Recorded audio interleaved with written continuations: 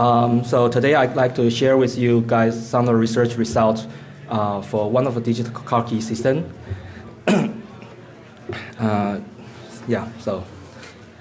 Hey? Sorry. Okay, I have to go just this way.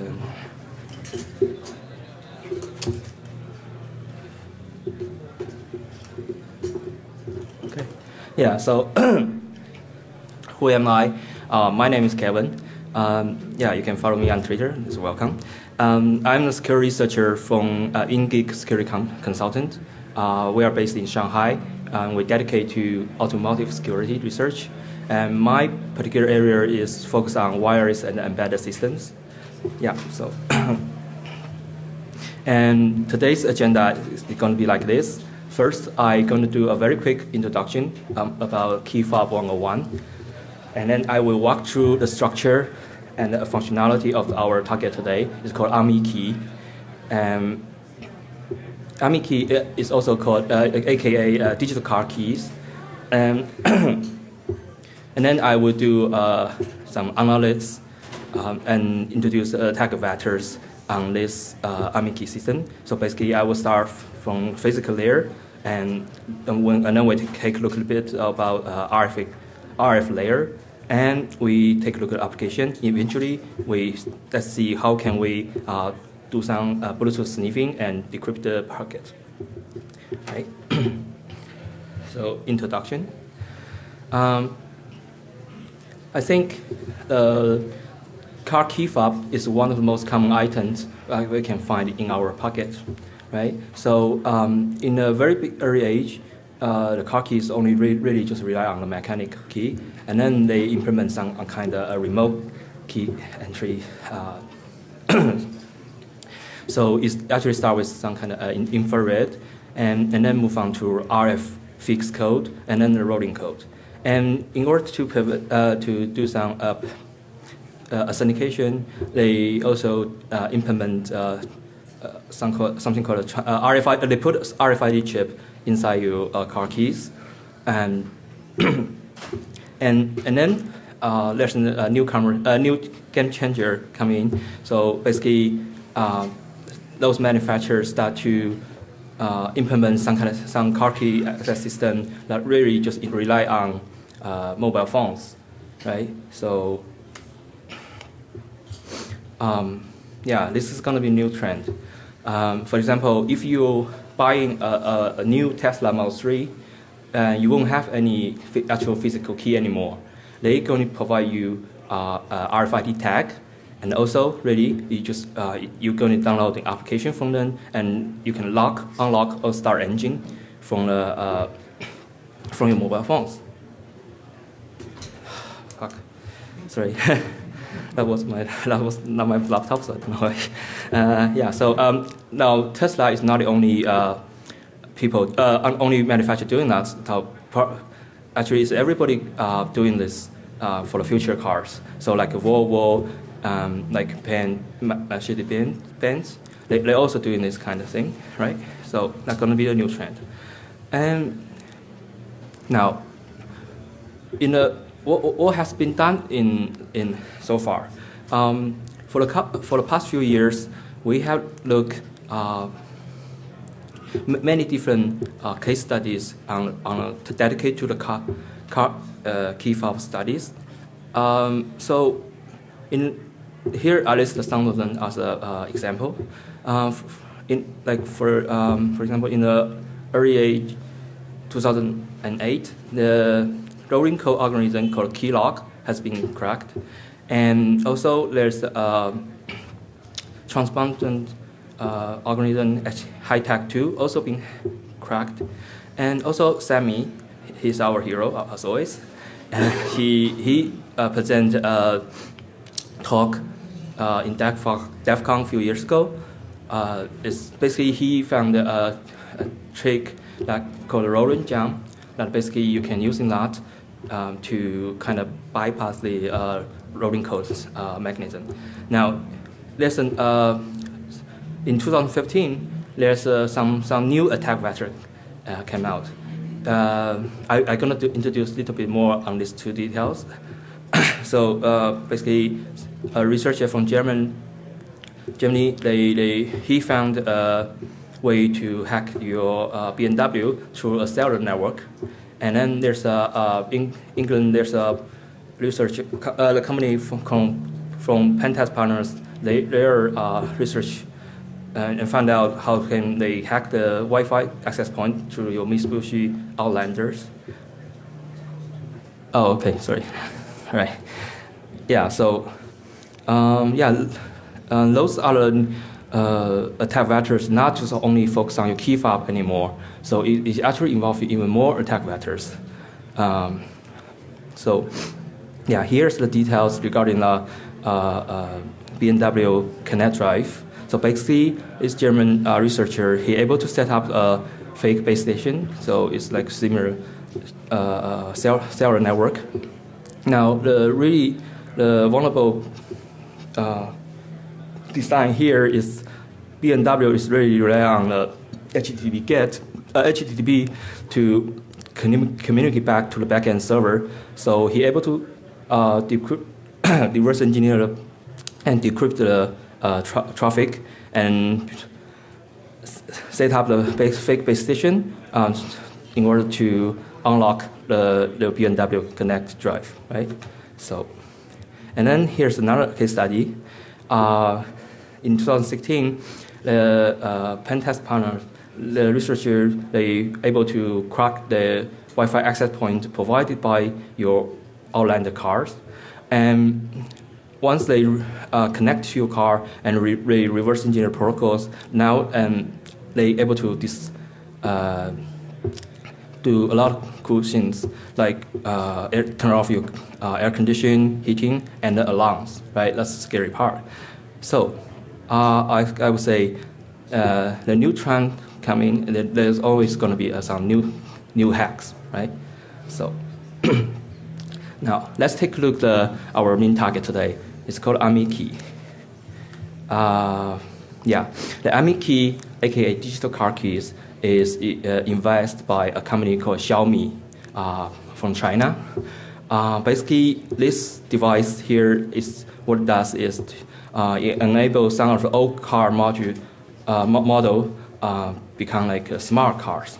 So basically, you can use in this device, you connect to your car, and you can unlock, and start the engine through mobile phones, right? Here's some of the highlights for the features. So this device is really rely on Bluetooth low energy, and they can, as I said, they can lock and unlock your cars. And one of the interesting feature I found regarding to any other smart locks is the key sharing features, and this is really advantage, I think, distinguishing of old type of car key-fob systems is sharing. You can share to different users, your friends, even you are in different countries, right? So you take a look at the picture down below. That's how you connect your AMI key to your cars. So you have to put left your AMI key always left inside your cars, right? And once when you come to the car, you want to open it, you just pairing with the AMI key with your Bluetooth, and then you send the unlocking command. The AMI key will send another RF signal in order to unlock the car, right? So the components of AMI key is like this. As you can see, it's quite simple. It's only really just in a few items here. Is one of the blank key, and then there's main. You see the little thing in the middle that's the main board of the AMI key, and then there's another square one. It's called AMI key sensor. So it's very simple components, right? It's not. So here's the how you gonna do how the AMI key really works. Is first you need to downloading some application from AMI key, and you do the normal process. Sorry. You do a normal process like you duplicate your original key, mechanical keys, and you scan the barcode on your AMI key in order to get the activation code. Then once you put an activation code into the application, then you are binding your application with this AMI key, and then you can log in to the AMI key through Bluetooth, and from there you can lock and unlock, send the lock unlock command to the AMI key, and just like any other key duplicating process, the very last stage is you need to register your AMI key to the car. It's just like if you lost your original car key, you go to the car dealer, you do the same thing. You need to register your new key to your cars, right? So, as AMI key claimed, they are supporting quite a lot different brand of the car models. Now remember, those car models are not a very high-end recent car models. It's quite a they're targeting the market is like old cars, old model of cars, right? Because those cars usually don't have those fancy features. But what happens if you want to have some nice feature, and you probably can buy some AMI key, right? So that's how I think that's how they marketing strategy is. So yeah, as you can see, they supporting but those model is very common, like a Volkswagen, Hyundai, yeah, Ford, right? So now, yeah, let's take a look inside, right? From hacker perspective, we really want, we don't care how many models they are really support. We really care is how they does work, right? So I think the very first stage when you, this is not just applied to AMI key, I think it's applied to any other embedded systems. The first thing when you get your target, you want to take, get as much information as possible. Now, sometimes when you get some black box of your target, you have no idea at all about your target. So I think the best practice is if you are able to access some kind of X-ray machine, you take a picture to look inside. Now, the reason why we're doing that is to see if your target has implement some kind of protection mechanism inside, right? Sometimes if they do, when you open a case, you may damage, right? So yeah, we take a look through X-ray machine, and we have found there's just only 2 screws. They don't implement any actual protection mechanism, but still this is a best good practice, right? It's not necessary, but yeah, good to have. Yeah, so we can go ahead and open it up. And this, the AMI key system structure is very simple. They only have 2 boards inside.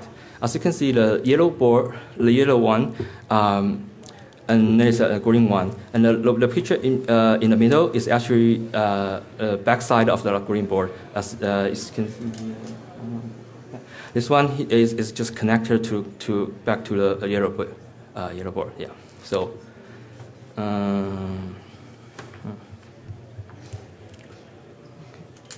Right. So,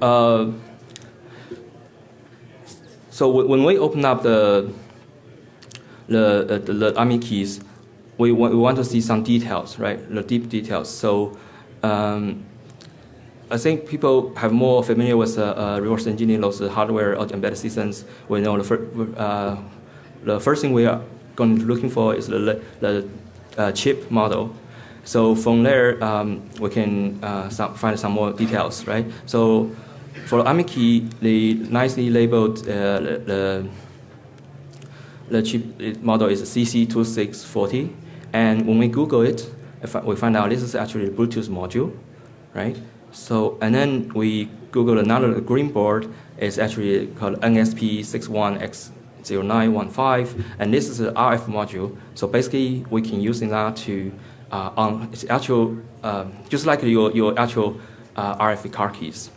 Now, there's one thing different here is this RF module is really very different car models, right? So, not again. Sorry, really apologize. Yeah, and also, if you have ever done some RF hacking, you will know the first thing we always going to look is something called a FCC ID. But since this Army key is really dedicated to the Chinese market, they have similar system. It's called a CMIT ID, but it's just equivalent to the FCC ID. So we type into the database, we can find more details regarding this chip. Yeah, sorry. Now, there's one thing interesting though. You remember there's a little square device beside the Army key mainboard. Is called sensor, and then when I open it, we find out the chip type is SYD8801. Now, I don't know why Army key does this. The functionality of this sensor is unknown, right? I go through the menus, I go through the applications, I go through their official website. They have not any detail mentioned. What do we do with this one?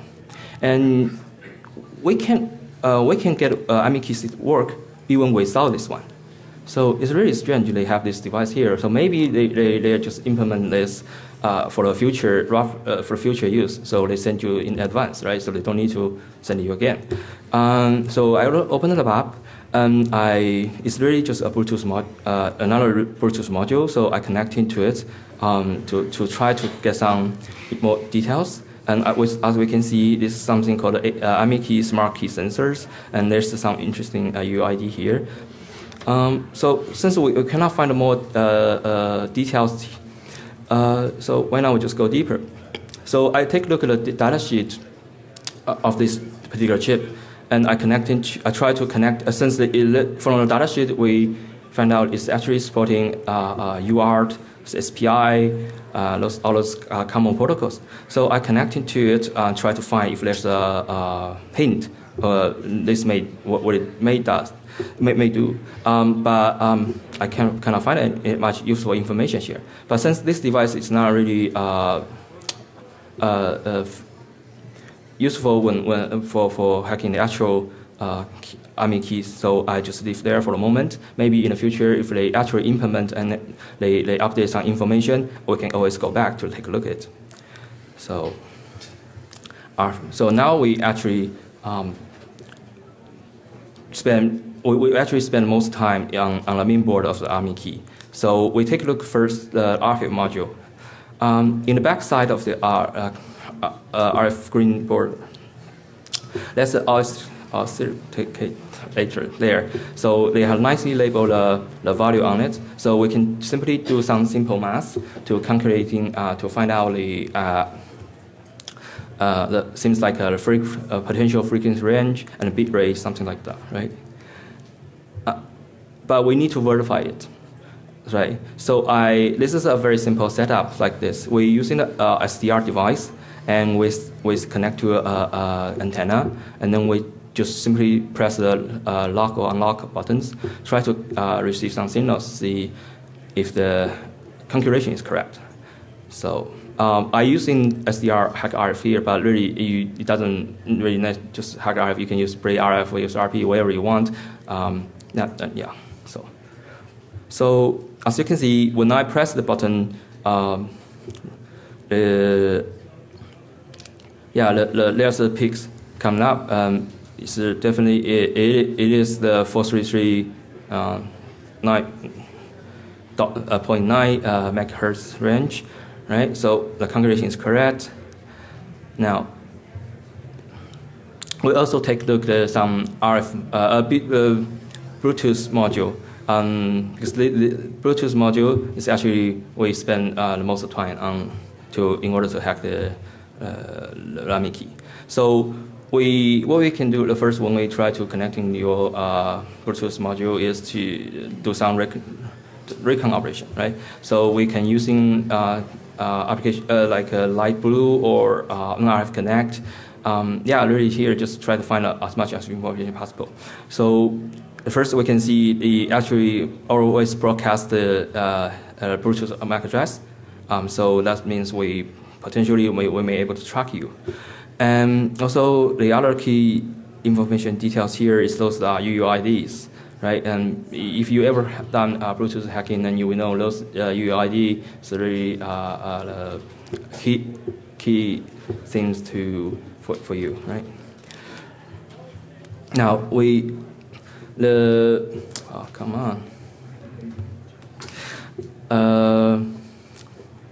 Yeah, so the light blue or NF Connect is not the only thing that application you can use to talk to your Bluetooth devices. If we want to more interactive, we can always use the application Get2 to interactive with your target. So here I list all of the UUID here from the AMI key, right?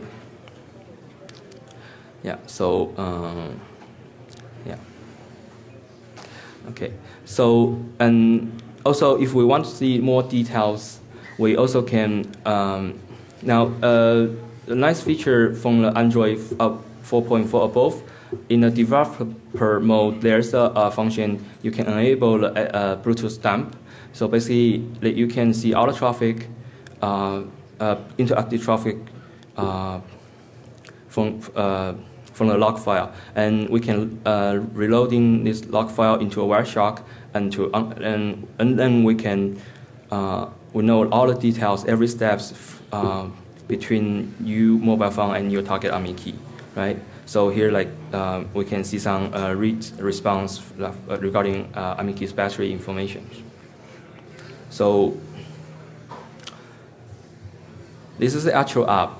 I know it's in Chinese, but I'm going to translate to English. Right? It's actually, the layout is quite simple. So first, there's a connection. You press the button to connect into your AMI key, and then once you connect, there's only a few functions here. So basically, it's unlock your car and you lock it, or you open your trunk back door, something like that. It's very simple. And then, as I mentioned, the nice feature is the key sharing. You can sharing with your friend, your wife, you other guys, and yeah. So,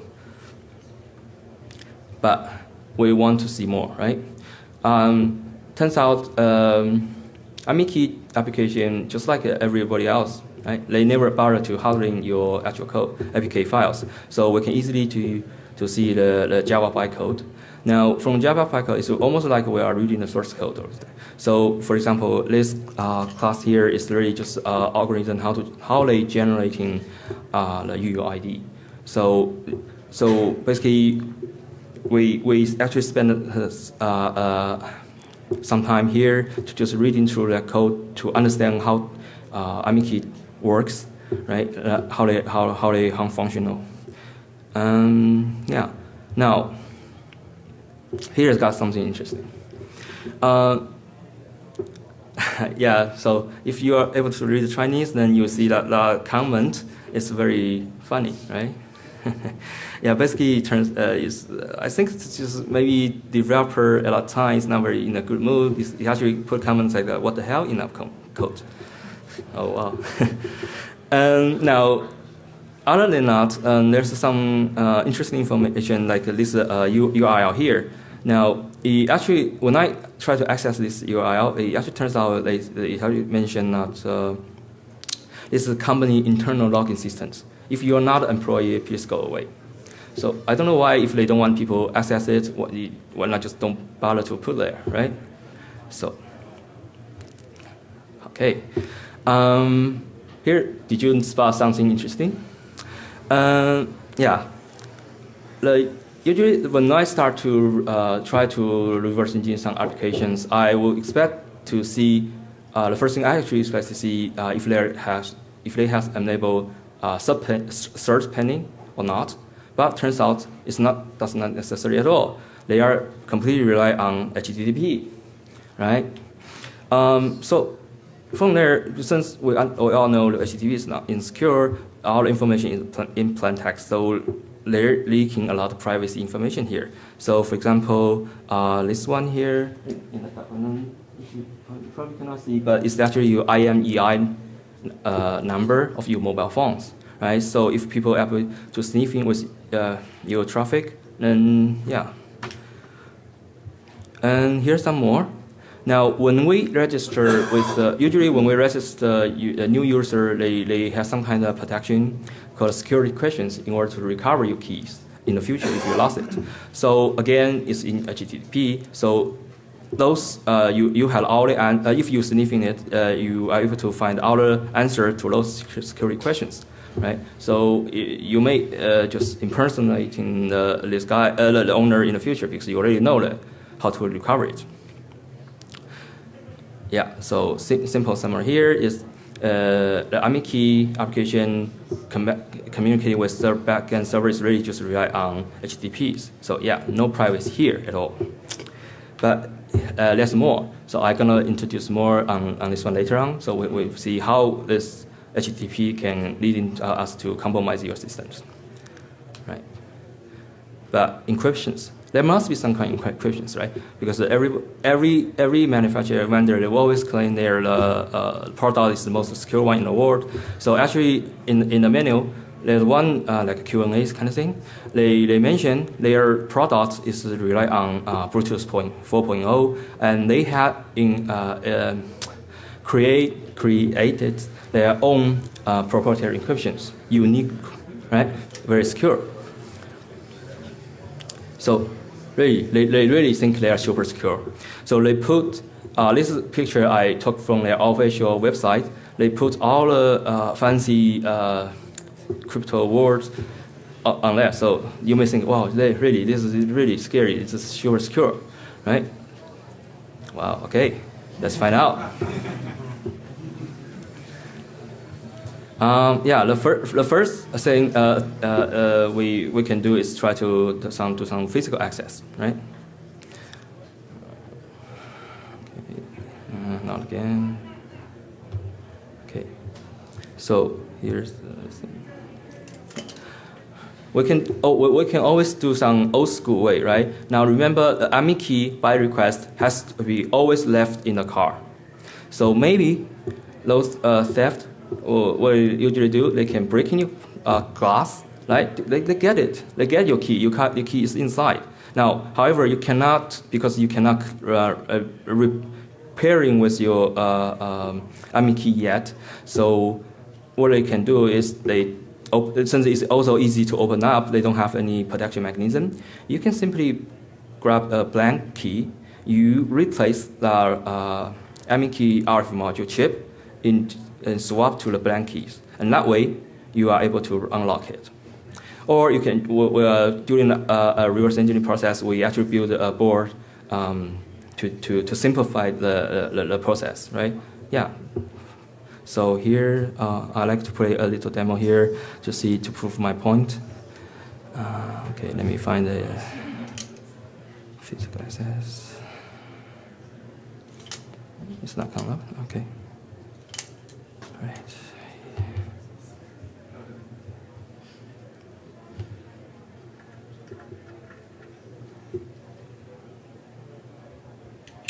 Yeah, this is actually a blank key, right? We already done a replacing process, so yeah, it's open, right? So it's simple. So this is a simple process to prove that this replacing RF process it will work.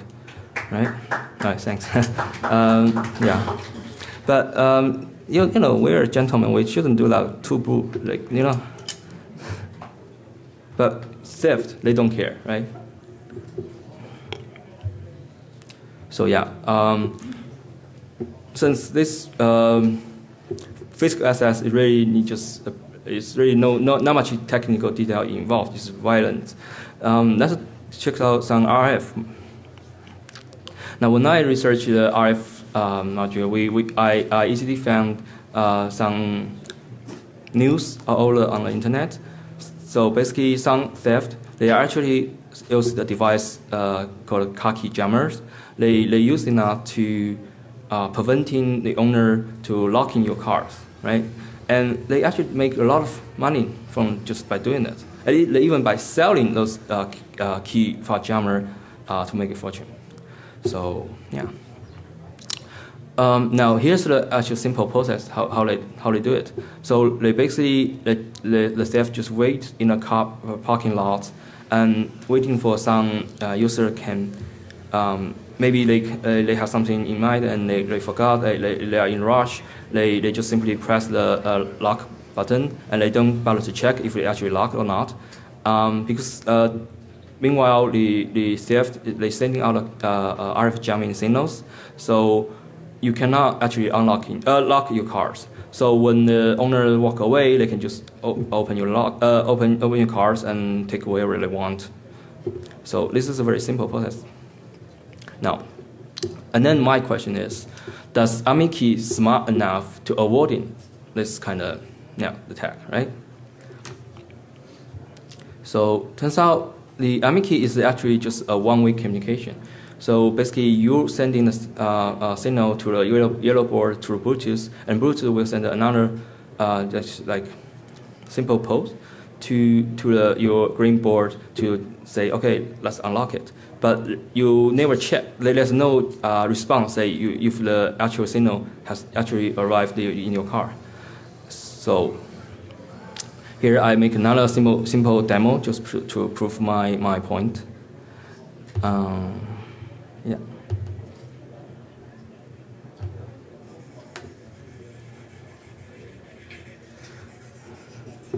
Yeah, you see you hear the background noise is the SDR is running.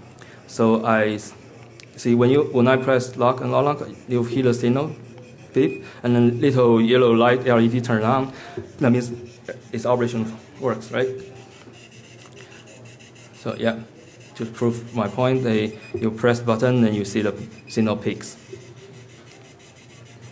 Right?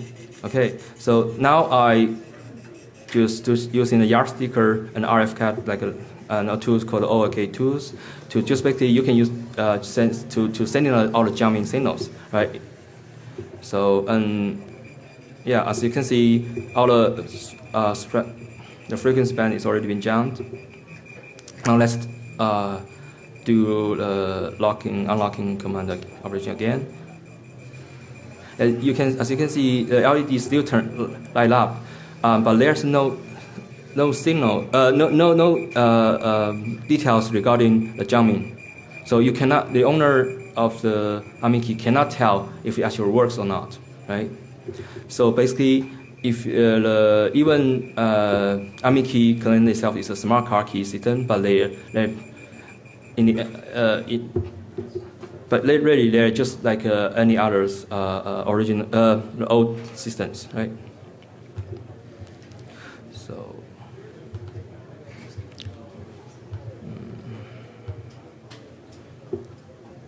Okay, what's next? Again, Sami is our hero, right? So, yeah, I would recommend you to take a look at his presentation back a few years ago in DEF CON, and yeah, check out the rolling code, roller jam techniques. It's really cool. Come on, this is really bad. Yeah, but since the RF module on AmiKey is very different from each other AmiKeys. So my goal here is really just complete. I want to compromise the AmiKeys. So I decide not to spend much time on it, right? But here's more we can do: key sharing analysis, right? So here's the a nice feature regarding your key sharings. It's very simple. First, you set the time, the length of your key you want to share, how long it's going to be last. You can also set permanently, or you can set just like maybe 1 day, 1 month, something like that. And once you create that, you can send. Also, this AmiKey has the limitation on you can only create a share to 20 keys to basically 20 users, right? So once the limit is reached, you will not able to create anymore.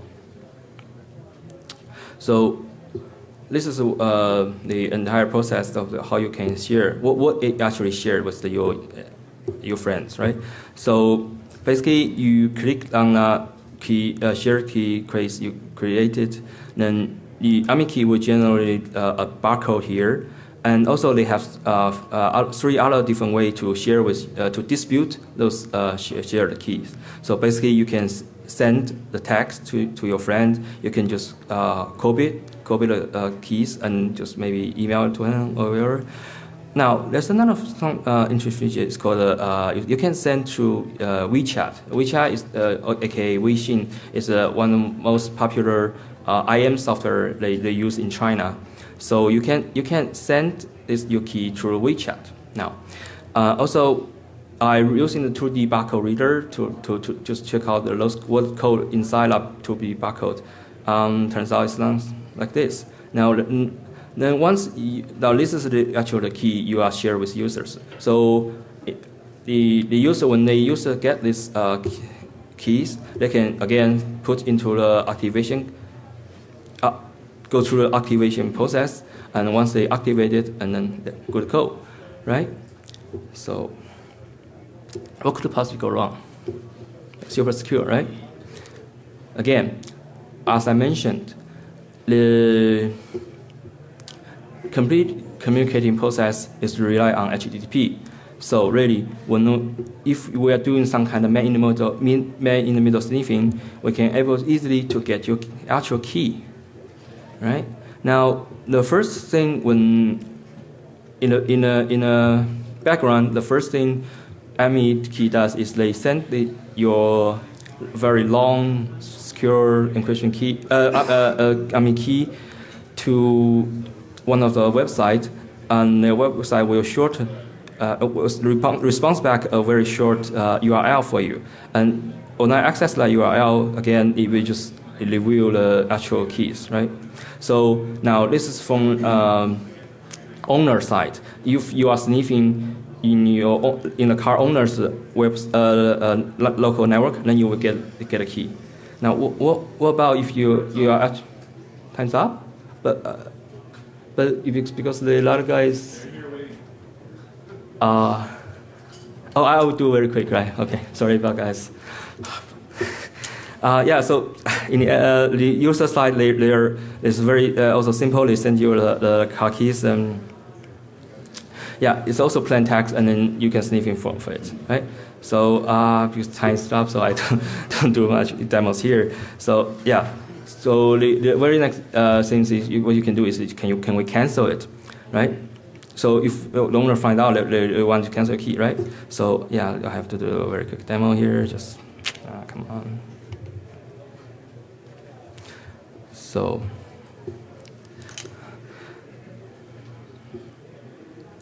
yeah, see, I actually try to cancel it.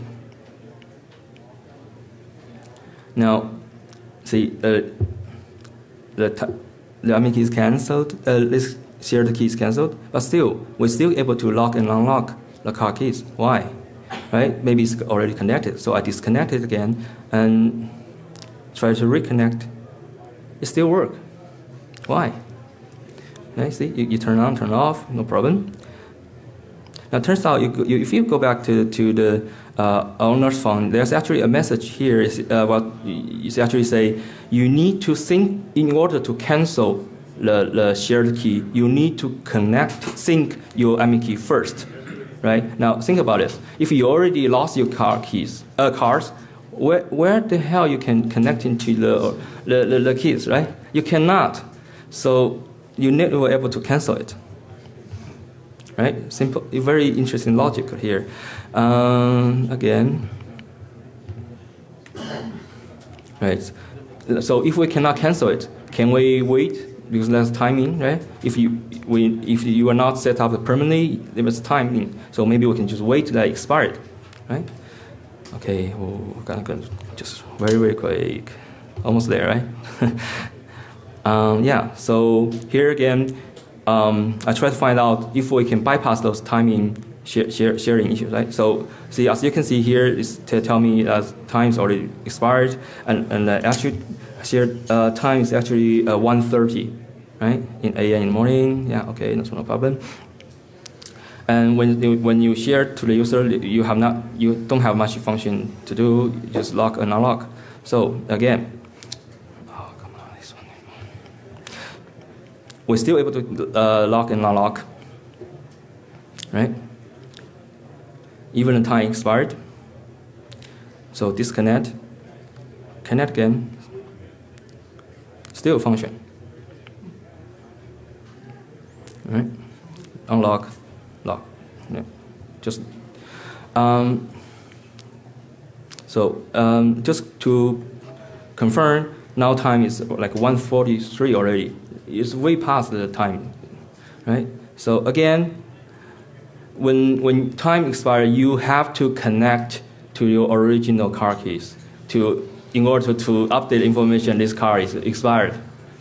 What the hell? You cannot. So which means your key sharing expiring will never expire, right? Your last key is gone. Okay. Okay, I just sniffing the traffic and decryption. Right? That's the interesting part. So yeah, where's the security encryption they're talking about? So basically, when I analyzing through the Wireshark, they sent some listed some interesting information. The first step, they send some seems like send some command to your AMI key, and the AMI key will respond some random values here. And then the following is a very long, actually in total 70 bytes of the some kind of, I don't know, encryption strings maybe. So yeah, because yeah, okay. So and then when I try to lock and unlock the cars, and then we 3 times, then I can see this fixed value. Always gonna see this fixed value. The reason they send it 2 times is they may probably simulate the press and the release movement, right? So that's why they send 2 value to your UIDs. Okay, so once we have the value, can we unlock it? Actually, it's not. We will actually failed with it. So actually, it turns out in order to unlock your key, you actually implement some kind of login process. So yeah. So I take a look very quickly. The login process is actually So we have details regarding all the parameters we need for login to your system. And from the picture here, we literally see the secure, super secure algorithm is here, XOR. We see XOR operation all over the place. Now, turns out the login protocol is really working like this. We fetch they fetch a value to the server and get a random value keys. And then they calculate it, and route up to make an encryption login pocket. Now, if everything works fine, it will respond to the status code A. Okay. Now, really, when I look deeper, we're able to find out it's actually in order to find out encryption code, it's really just random numbers we got from AMI key, and then there's also another secret key, fixed random D-word number from device initialization. But it turns out it's only 1 byte. So we take a look at login pocket parameter again. We see some interesting code. The algorithm to find out a 1 byte key code is really just you get a current calendar, the year, and you minus 2000, and you get a 1 byte. Then you can convert to the hex code, and once you get that, you're able to get all the information in order to create your login pocket, right? And here's the code we wrote to in order to do that, and yeah, just prove. However, this is turns out it's some surprise, but it's not going to bother too much. But because we not see the startup code AA in order to work, we reverse engineer the actual firmware. But in order to find out, actually we have disassemble it. So in order to that work, we have to put everything in one piece. So okay, so now we get a code that's working. So we can sniff in the traffic and. And then turns out it's not really secure at all. Right? 1 byte machine SOR, we can sniff it. So sorry, I go to very quick last demo just prove my point.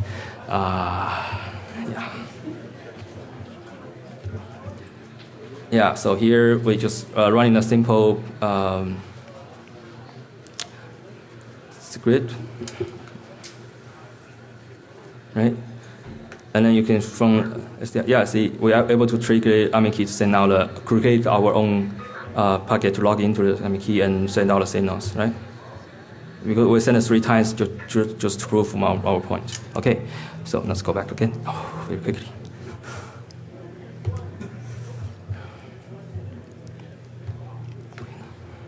Yeah, so what's the can we report for CVEs, right? So as the responsible disclosure. So I actually contact through their phone, mobile, the emails. They have nothing replied. So okay. So yeah, really conclusion here is security by obscurity is not really going to work. You have to test your product properly before going on market. Yeah, I think I'm running time, so there's no questions. So sorry guys. Very fast. Thank you.